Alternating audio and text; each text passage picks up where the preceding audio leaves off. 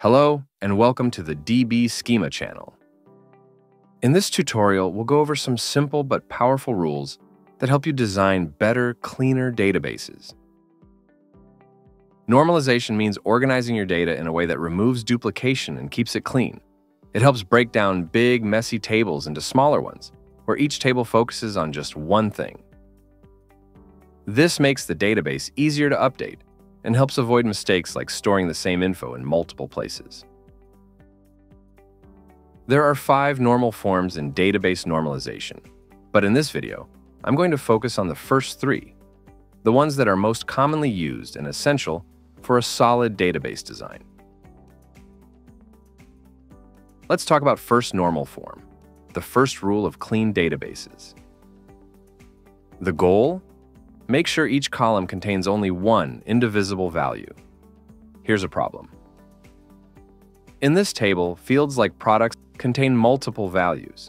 This breaks atomicity and makes searching or updating much harder. The solution? Split those values into separate rows.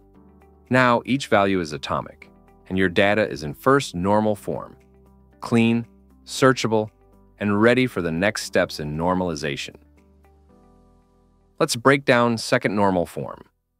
The goal? Remove partial dependencies, which means every non-key column must depend on the entire primary key, not just part of it. Example: if your table uses a composite key like order ID plus product, but fields like customer name and phone number depend only on order ID, you have a problem. That causes repeated customer data, violating second normal form. The solution? Split it into 2 tables. The orders table holds customer name and phone number, identified by order ID. The order details table contains product information linked using a composite key of order ID and product.